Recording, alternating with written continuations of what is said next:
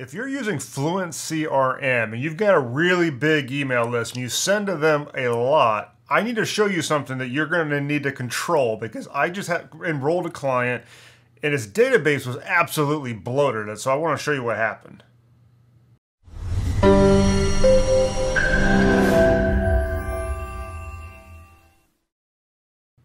So I had a new client sign up for Concierge, okay? And when he signed up for Concierge, one of the things that we usually do, unless they request not to, is we're going to move it over to Rocket Hosting. Now, when I look at that, I want to gauge out what the size of the site is and how things stand before I bring it over. Interesting thing is, with this new client, I logged in, I went to his site tools, okay? It's under the tools section, but it's like site health or something like that. I went over there and noticed that the size of his database was 91 gigabytes, which is pretty much one of the largest WordPress databases I have ever seen. And I'm like, I'm not moving that over to Rocket. We've got to clean that thing up first.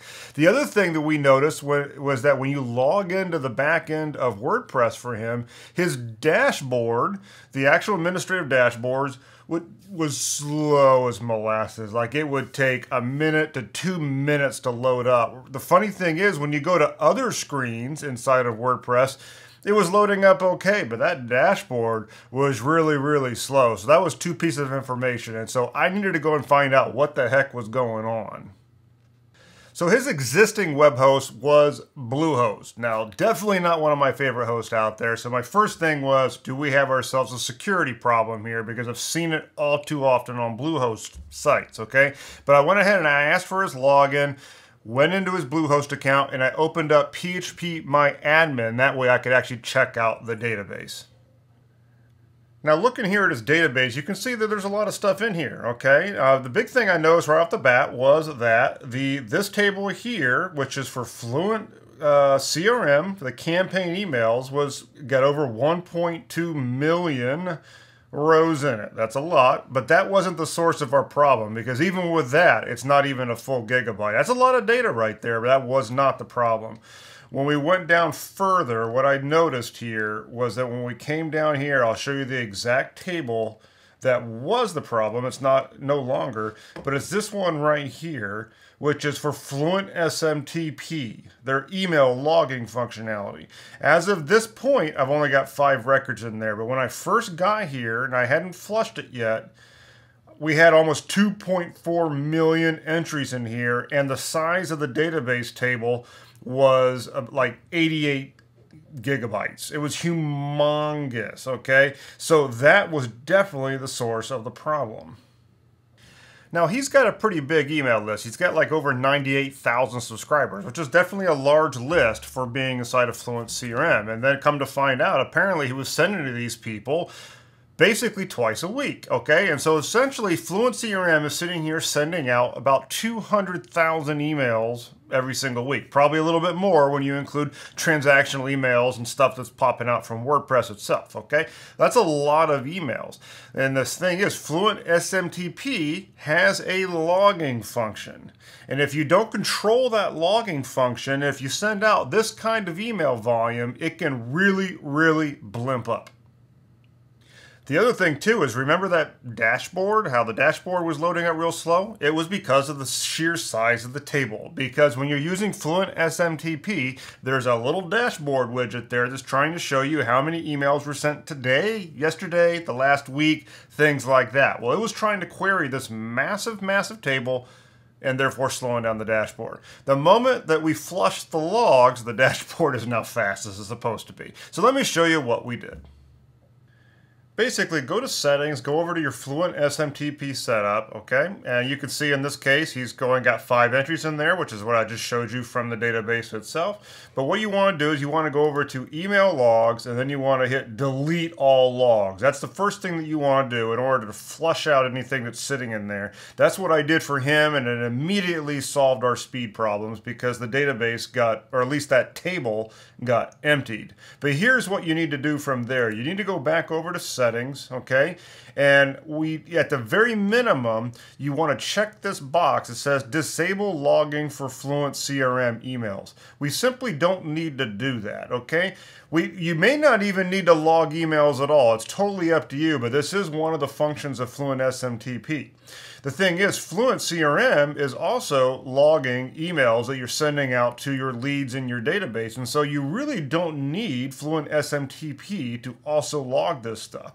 He was sending out so much email that even though we've got the log set here to purge after 14 days, okay, it just wasn't doing it because of the amount of email he was sending. We're sending out 200,000, probably more than that, emails every single week.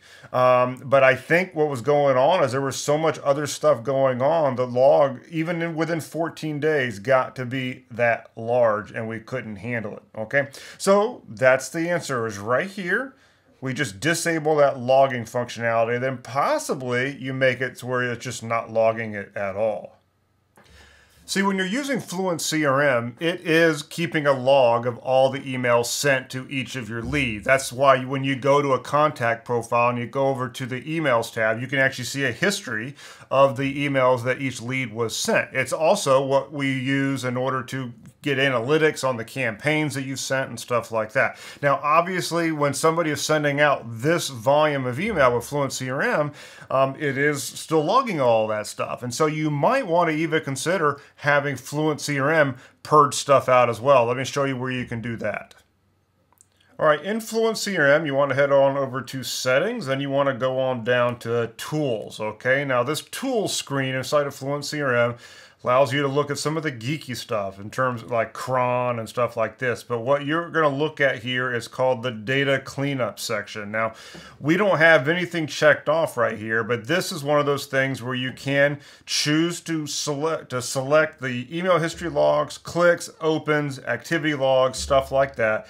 And if we check those off, it will then auto purge them on the day, on the amount of days that we enter here. And so if I were to say check this one and save it, then what will happen is that all the email history logs after 30 days will be automatically deleted. I'm not going to do that with his site here, but that would be one way of having FluentCRM also clean up the information that it's logging.